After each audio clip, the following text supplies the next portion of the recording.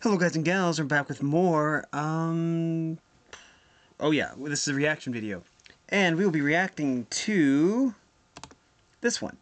Amazing Secrets Hidden in Everyday Things, Part 7. Why Part 7? I don't know. It's just one that looked really cool.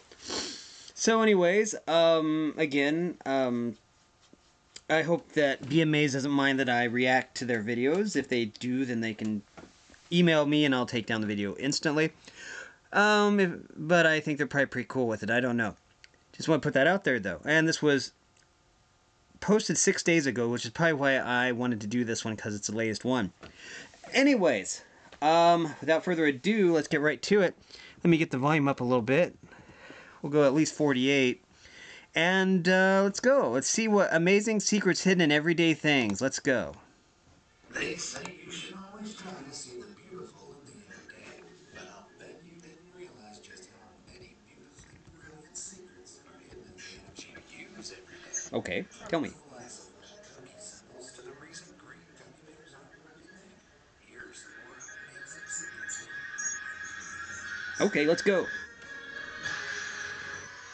Let's go. I love these videos. Bus and baggers. Okay. Whether it's for work or school, millions of us catch the bus every day. Okay. And while you might prefer the view outside the window, there's a bunch of interesting secrets hidden right inside. Really? You might have noticed that even modern buses are home to seats that look like something out of a 90s fever dream. While you're probably wondering who hired the British designer who came up with these fancy patterns, the real reason for them is actually surprisingly gross. The average public bus can see up to 2,500 passengers come and go in just one day. Ooh, And while okay. getting a seat can feel like striking gold, it feels a little less comfortable when you consider all the things its weight hosts. Okay. Everything from greasy takeout bags to morsels of on-the-go burritos to sweaty tushes can end up leaving their mark on bus Ew, seats. okay. These ugly patterns prevent you from even thinking about them. The human eye is steady and tricky and can become Okay. quickly distracted by rectangles and outlandish Well, I patterns, know I am. something public transport authorities know all too well.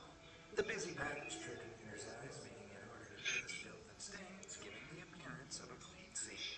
Seriously, once you realize just how dirty these things Okay. are, you Oh. think twice before racing to sit down. While the wheels on the bus keep going round and round, it seems the filth will also be along for the ride. Ew, And okay. behind some crazy patterns. Okay. Can truths. Okay. The Let's most see here. annoying thing about aerosol cans is that you can never be quite sure how much product is left in them. Good point, good point. Some Mm-hmm. actually harbor a secret way to find out how much spray is left, so you'll never waste a drop. What? If you're familiar with air fresheners like Febreze, you probably always assumed the spray cans were, well, metal cans. But no, beneath the metallic-looking facade is a whole lot of see-through plastic. And that's not all. Check this out. Oh. The Okay. flat-bottomed cap is literally there just to help Febreze bottles stand up, and the lid base is completely round, Okay. designed in such a way that it makes it easier to release the final limits of the product. Okay. And it's not only air fresheners hiding some fantastic plastic secrets. Plastic bottles are made by placing a plastic tube into a mold and blowing hot, highly pressurized air inside until they reach their intended shape. Okay. This molding process often includes restricting the base section to create a punt, which allows the bottle to stand upright. Okay. Flat-bottomed bottles are often preferred as they require less plastic to make, but this type of totally flat bottom doesn't work for all kinds of drinks. Okay. You Tell might me. not have noticed, but instead of a flat base, plastic bottles for soda usually have some strange-looking bumps on their base. Yeah. Well, you might think this is just a quirky design feature to make them look a little fancier than your run-of-the-mill water bottle. These Okay. bumps serve a very specific purpose. Okay. The pressure-filled gas in carbonated drink bottles can actually exert enough force to push a regular base outward and mess with the overall stability of the bottle. To Wow. combat this, these fine bumps were added to the bottom of the bottles. These allow the plastic to equally distribute the stress caused by the high pressure of the soda across several stronger points. Okay. Adding a material often increases its strength and rigidity. Okay. These fine bumps also provide legs for the bottle to stand on. So the next time you fancy something fizzy, be sure to join the engineers behind this marvelous design. Okay. That's cool. This isn't the only soft drink that's hiding secrets in plain sight. No crazy physics knowledge needed here, but stabbing a straw through a coppery side is even more satisfying when you realize the straw hole is perfectly aligned to be the dot to the I in What? memory. Now we just It is? T's to cross. That's cool. Okay. Curious cookies. Since their shelf debut in 1912, more than 500 billion boxes of Oreos have been bought worldwide. Okay. And so, few people stop to analyze the appearance of an Oreo before stuffing it straight in their cookie hole. Well, I know that. I don't. Oreo batter is double stuffed with hidden meaning. The modern Oreo design was conceived in 1952 by longtime Oreo engineer William Turnier. Turnier. Okay. William's major contribution to the existing design was to place a double-struck cross on top of the circle encasing the name Oreo. Okay. Years went by without anyone paying much attention to this little addition until some scamp on the internet realized that there might be a secret message etched into our most loved cookie. Okay. Some people believe that the symbols embossed on Oreo's exterior link the product to a mysterious group known as the Freemasons. Many Oreo observers have linked this two-part cross to a symbol known as the Cross of the Ring, a symbol synonymous with Masonic Society. Some folks believe the Freemasons secretly control governments around the world, and that Turnier's inclusion of the symbol must mean the tasty snack is just another form of influence over the populace. Huh. But while I love a conspiracy theory, this theory seems to be nothing more than a load of cookie crumbs leading nowhere. Oh. According to Turner's son Bill, his father had zero involvement with Freemasonry. What's more, this circle's marked with a two-bar cross had been the logo for Oreo's parent company, Nabisco, long before Oh. Turner got a chance to put his personal stamp Okay. on the Okay. face. And while you may wonder whether Nabisco themselves may have had a Freemason influence, it's important to note that the aforementioned symbol wasn't solely used by the Freemasons. The seal's origins actually date back to monks who used it to sign off manuscripts in medieval times. The symbol was a sign of craft that indicated that the monk who'd quelled the document had done the best they could. And this seal of effort and quality served as a nice message for the nation's favorite cookie company. That's kind of cool. I like that. However, if you choose to believe there are Masonic undercurrents behind this widely loved treat, you're absolutely entitled to. After all, in everything in the world, that's just the way the cookie crumbles. Screensaver. Okay. If you're old enough to remember the clunky old box computer screens of your Oh, I do. I do. honestly, the screens you use daily have gone through some big changes. Definitely. Most early computer monitors consisted of cathode ray tubes that fired electrons and substances called phosphors, which emitted red, green, and blue light, Okay. creating the images seen on screen. However, if a CO2 monitor shows the same image for too long, the phosphors in the brighter areas lose their ability to glow so brightly, leaving different areas and shapes of that image, even when a new one is shown. Oh, This wow. phenomenon is known as screen burn-in, and given that it physically changes the interior screen surface, it can Oh. even be seen when the screen is turned off. In 1983, programmers were so fed up with dealing with the dreaded burn-in and started brainstorming a solution. This solution came in the form of moving image files, aptly named screensavers, that would automatically jump into action whenever your screen was left for too Oh. long. Oh, that makes That's sense. I right, like that. screensavers are more than just the pretty face most of us assume them to be. Screensavers became a staple for every computer, and with thousands of designs created across the 1990s and early 2000s. I remember those. I was getting a super dose of nostalgia seeing all these old screensavers. I remember that. Aren't I just cool? It's not just computers that Yeah. utilize this nifty tech, and I can't be the only one who remembers the oh-so-satisfying bouncy DVD Oh, screensavers. yeah. Love that. That's right, in that corner. Over time, cathode ray tubes were replaced with liquid crystal display, also known as LCD. LCD. The more modern LCD screens you're used to now usually contain a feature called pixel shifting that ever so subtly shifts the image on your screen just enough to prevent burn-in. Okay. Without pixel shifting, it still occurs to a lesser extent. So when you think back on the hours you spent agonizing over which screensaver to use, know that while you probably were wasting your time, you can rest easy knowing it was for something unexpectedly important. I like that one. That was a good one. To a penny. Nowadays, it's becoming increasingly obvious that banknotes and coins are likely to be completely erased from everyday life eventually. But if you'll join me as I rewind to the past, I'll tell you some pretty awesome secrets that you've probably forgotten are hiding right in your pocket. In Really? 1792, the U.S. government ordered American money to be made using gold, silver, and copper. Okay. Gold was used in the $2.50, $5, and $10 pieces. Okay. The dollar, half dollar, quarter dime, and half dime were composed of silver, and the cent and half cent were made of copper. These coins were supposed to only contain enough metal to be worth their face value. Okay. At certain points in history, this hasn't been the case. Really? In 1865, the price of gold and silver rose to such a point that the coins they made up were worth more for their metal content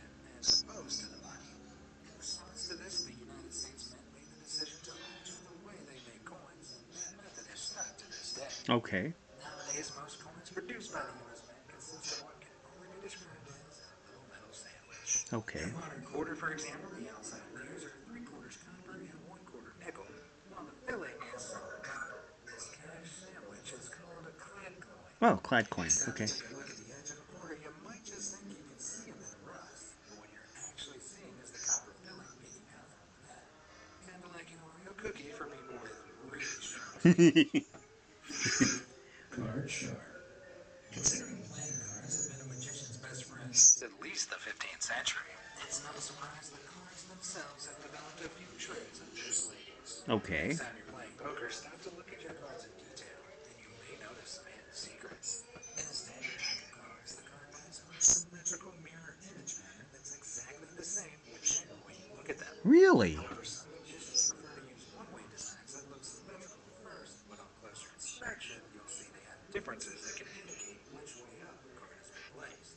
On first glance, you'd think this card back has a symmetrical design, but if you Oh, check right out the there. two Right flowers at there. either end of the card, you'll see that there's a very subtle There's a difference difference in right there. distance between the petals. I So see. if you Okay. notice something like this, you'd be playing poker with a cheater, or worse, a magician. But even if there are no sleight of hand tricksters around, you can still bring a bit of magic knowledge to your poker game by simply looking at certain cards. Okay. If you look closely, the white space on the 8 of diamonds is actually shaped like the Oh, number it 8. is. Partly useless knowledge, but put it That's cool. nonetheless. Abracadabra.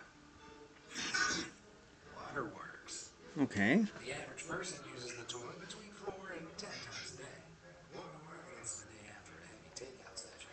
But not many people actually know how many secrets are sitting right under their butt. You might be surprised to see that the amount of water in toilet bowls vary depending on where you are in the world. Really? Just take a look at this American toilet versus this British toilet. Okay. That difference is Oh, pretty insane. I didn't notice that It's not first. just a difference between the US and UK. In fact, American toilets have by far the most water compared to most of the rest of the world. Okay. Why is this? A toilet flush works by using the force of rushing water to push waste out of a former flow and into the septic system or sewer. As it stands, there are two main toilet flushing systems used around the world. Hmm. Siphonic, favored by the US, and washing, favored by pretty much everywhere else. Okay. The water level essentially comes down to differences in the design of the trapways, the cavity through which the wastewater passes when Okay. flushed. American siphonic toilets have a longer, narrower curved trapway, which results in a higher water level, while washdown trapways are more spacious but sit lower in the bowl. I see. Despite siphonic toilets' narrow trapways being slightly more likely to clog, both designs work pretty well. Though they were developed separately, so there's never been a particularly strong motivation for Americans to adopt the toilets of the rest of the world. Okay. What's more, the higher the water level in a toilet bowl, the more it masks the scent of any lingering odors. So a big benefit of siphonic toilets are their stink-stopping qualities. Even Okay. if you do have to occasionally deal with the snail's kiss, aka major splash pad. But not all Okay. toilets have water in them. We're looking at you, airplane restaurants. While toilets on the ground use siphons or washdown functions, water can't sit in a bowl on a plane due to the risk of turbulence. Instead, in-air toilets use a vacuum system that sucks your dung out of the bowl and into the septic tank for disposal later. Okay. Not straight out of the bottom of the plane on a pedestrian's glove. A fact I'm sure you're as disappointed as I was to learn. Oh man, that's too bad. Spiral spoons. Okay. There's no doubt that watching parts of Earth is entrancing, regardless of how many drinks deep you might be. But once the boring, shaking, swirling, and stirring is over, you might stop to wonder what exactly is up with those elaborate spoons that bartenders and mixologists use every day. Wow. While it What might is just up with look that? like a gimmicky spoon designed to impress patrons, there are actually some very specific reasons behind the spiralized handle. The spiralized handle helps to facilitate a physical phenomenon known as laminar flow, in which surface tension allows a pouring liquid to stick together as a whole while lining through the curved grooves in the handle. What? With a straight handle, the angle of impact between the liquid and spoon stem would be too steep for laminar flow to take place, That's and the liquid amazing. would splash off more easily. Funneling liquids through a spiralized floor spoon helps to create a slower, steadier flow, which can help to prevent soda from over-fizzing in the glass. Oh. A trick you can easily recreate at home. Though it's worth noting this would come considerably messier after 5 or 6 practice cocktails. I'd imagine so. A toast to truth. Okay. They say that breakfast is the most important meal of the day, and for many, the toaster plays a big role in delivering a delicious start. Okay. You might use it every day, but how much do you really know about your toaster? I know absolutely nothing about it. Dial, as well as its enigmatic numbers, have always mystified toast lovers. And there's a lot of debate as to which numbers mean and how to use them to achieve the perfectly brown slice. You might have seen a rumor online that the numbers on the toaster indicate the number of minutes the toast will run for. And while that does sound like it makes sense, it's actually completely false. Well, mostly.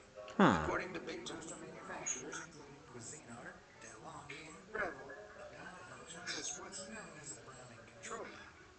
Most home toasters are what's called capacitor toasters, Okay. which work by setting a control through a circuit to charge a central device within it, the Okay. capacitor. This charging process is triggered when you press down the toaster's lever, and the numbers on the dial refer to a resistance ring, which controls the time it takes for the capacitor to reach full capacity. Oh, While I this get is it. going on, the heating elements of the toaster get nice and hot, and the higher the dial is set, the longer they heat the toast for. This pops out once the capacitor reaches capacity. Okay. So, the theory that the numbers are minutes does make logical sense. It's actually really that precise. But it's a lot more fun sounding than rambling on and on about capacitors and resistance like an intolerable toast nerd. So, you do you. Sponge Down Secrets. Okay. One of the most beloved and generally most memed cartoons out there. Everyone loves that little guy who lives in the bottom of the sea. SpongeBob SquarePants. How well do you really know Bikini Bottom and its hidden secrets? I don't know anything It's about clear it. that much of Bikini Bottom is populated with sunken relics from above water. And looking at the Krusty Krab, you might have thought it was just an old crate. But no, it is in fact a crab treasure. What? So, where's our crate? While Nickelodeon have fervently denied the shocking online rumor that the Krabby Patty formula is actually made with crab, Oh this no. little factoid is sure to make you wonder who you could really trust. Perhaps we should ask SpongeBob's parents who are cookies? No. No, just dried up old sponges like something you'd find under the kitchen sink, which is pretty baffling considering they live underwater. Cartoon logic, it's a writer's dream. Yep.